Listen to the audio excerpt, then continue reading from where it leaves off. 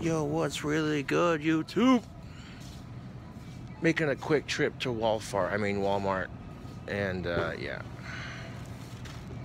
Yo, check it, YouTube. If you're single on V-Day, who gives a you know what I'm saying? Don't stress it, yo. And you know what's even better than just sitting around being depressed about it if that does play out like that? Instead of sitting at home, slamming a pint of Ben and Jerry's and complaining about how all men are the same. Ladies, put yourselves out there. Socialize. I mean, guys do this crap too, you know. Some people don't really celebrate it, to be quite honest. Can't say I blame them. And the only reason I don't like Valentine's Day is because it's just another way for people to crap on you for being single. And, you know, if you sit at home on V-Day depressed, you know, that's not going to do anything but make it worse. So, if you don't have a Valentine's Day date, pamper yourself, YouTube. Pamper yourself. You know, that's what I'm saying. You know, instead of letting the thought of being single depress you, if you're single on Valentine's Day, pamper yourself, yo. Word.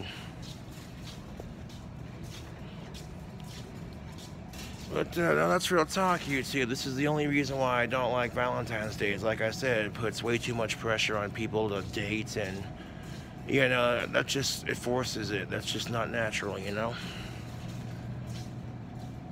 Or better yet, if you're old enough to go to the bar, go out and have a couple drinks with your friends.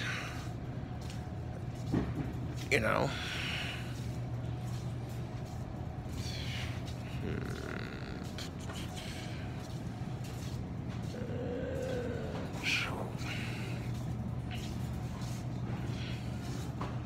Yo. I'm just saying, YouTube, if you're single on V-Day, don't let it stress you, dude. Pamper yourself then. You know what's worse than being single? Being in a relationship where you're not appreciated or respected. That's real talk, YouTube. Being in a relationship where you're not appreciated or respected, that's way worse than being single. Watch out.